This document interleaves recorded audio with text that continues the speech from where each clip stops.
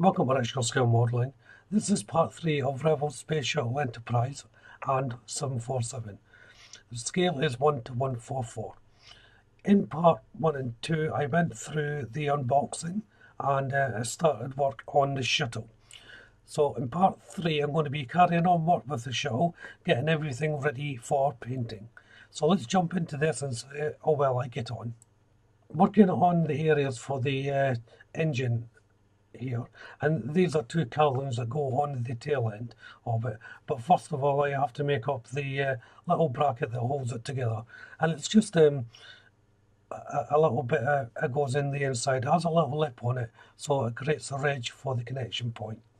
There is a left and right to these, so it's important to make sure you get them in the right order, but they simply just push on up against the fuselage and everything is alright. So next I'm making up part of the engine system, which goes on the tail end of the part I've just placed on. I don't know the names of these parts, so you'll just have to bear with me on that. But it's all part of the back area where the engines go.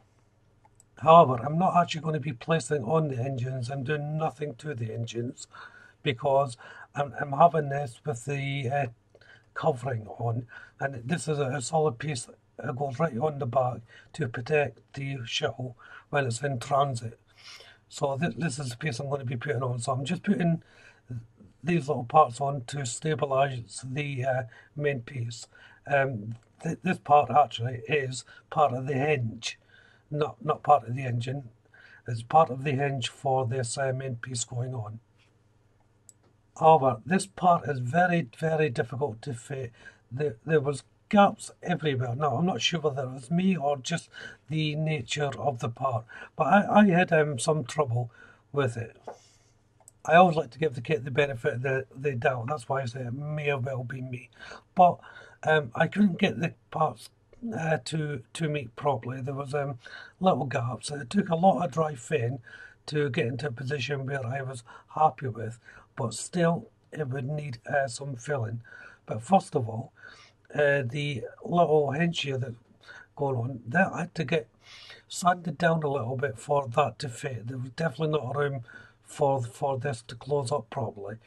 If I did close it up properly, within the confines of the area, then there would have been a larger gap.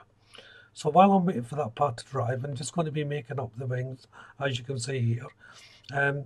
These are just two wings sandwiched together, with held together with some clamps. So it's back to the tail end, and there's quite a bit of sanding to do before I even think about the filler.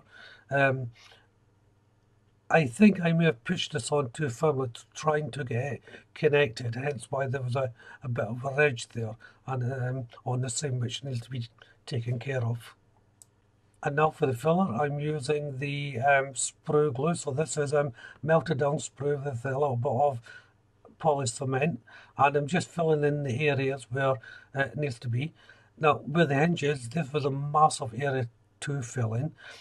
As I said, I just couldn't get them to fit right. So because I'm using a lot of filter, it's going to need quite a lot of drying time as well, at least 2 to 3 hours. So it's back to the wings, and I discovered where the wing roots are. The location areas didn't quite fit, so I'm having to trim down these stabilizing parts here. They were slightly too long for the area for them to slide into, and I had to trim them down slightly as well. I thought they may have been bumping on to the little extra bit of plastic card I installed into the hull. It wasn't necessarily the case, but taking them down a little bit was advantageous, but they were definitely too long for the actual area for them to go into. If I can just slip them in there, I just couldn't get them in because they were too long, so they had to be trimmed down.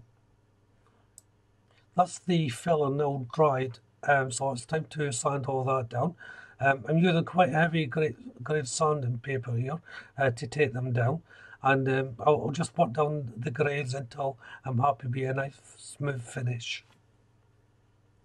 So it's back to the wings once more, and I'm just cutting off the ends of these support parts here for the wing to fit. Once I did it, it fitted perfectly.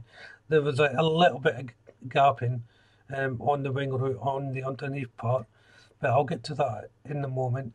The main point here was to make sure the length of the wing fitted against the fuselage.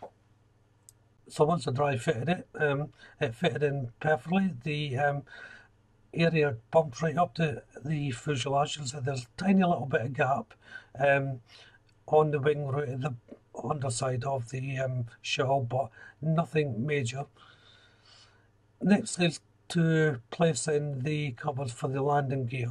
Now, I was debating whether I should have the gear down or not, but I thought it wouldn't have the landing gear down actually on the aircraft. And the photos I saw, it all had it up. So I decided just to put the covers in flight mode.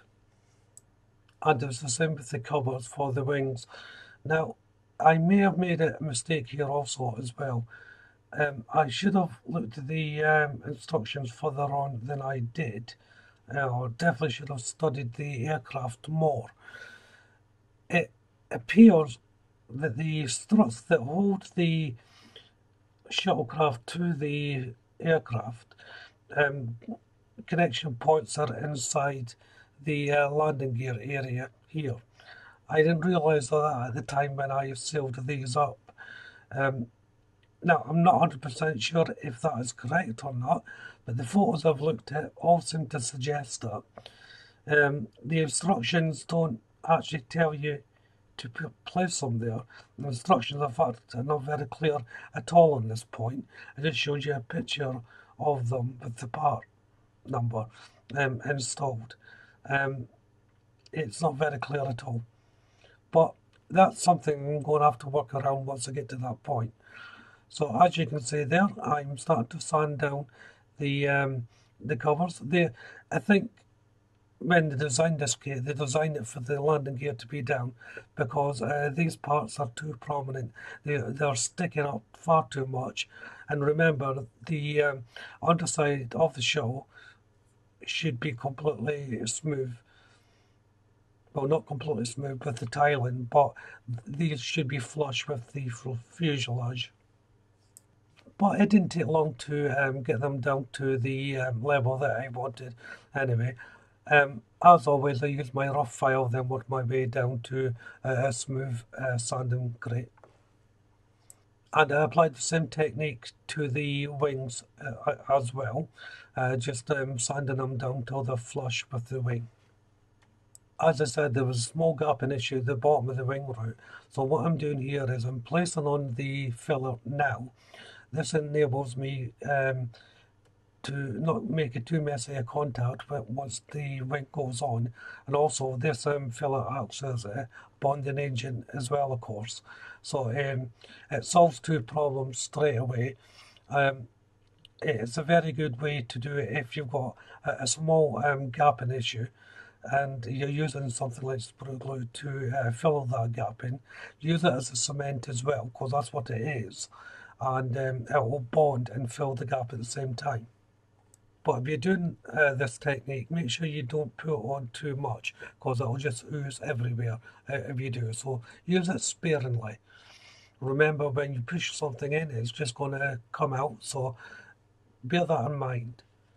And the areas you're not going to put it on, just put normal cement on, and that'll take care of the bonding completely for your area that you wish to bond. So as you can see there, I'm just using the normal cement at the top of the wing root, where no filling will be required. And once I've got the wings on, it'll take another good couple of hours for this to dry. Make sure it's 100% dry before you begin sanding, because well, it won't sand properly, but once it's dry it will behave exactly like the normal plastic would do. And once I'm happy with the one wing, I'll obviously proceed to the second wing.